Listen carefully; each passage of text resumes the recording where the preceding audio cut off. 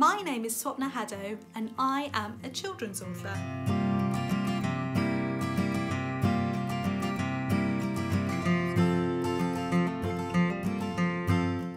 My story heroes as a child were characters that took me on adventures, quite like Alice from Alice's Adventures in Wonderland.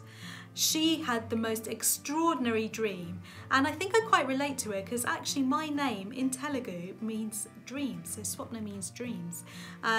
So I was used to daydreaming a lot and I quite related to that, and I loved the adventure she went on. So any characters that took me on an adventure were my heroes. My favourite writer at the moment is probably Shana Jackson.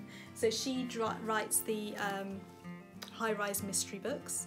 I find her writing so exciting and accessible, and these are the kinds of books that I start reading I just can't put down, and I'm reading them late into the night. In 2021, I am really looking forward to reading Alice and Emily Hayworth Booth's book, Protest. Now the book is a non-fiction book depicting the history of peaceful protests, and there's a section at the end which is all about what we can do if we're really passionate about something and we decide that we want to protest about it. I think it's a wonderful book, it's really relevant for the times, and Emily, who wrote The Last Tree, is one of my favourite author illustrators at the moment. My top 3 tips for storytelling are: always keep a notebook by your bedside. I can't tell you how many times I've had the best ideas just as I'm drifting off to sleep, convinced myself I will remember those ideas, and then completely forgotten it by the morning.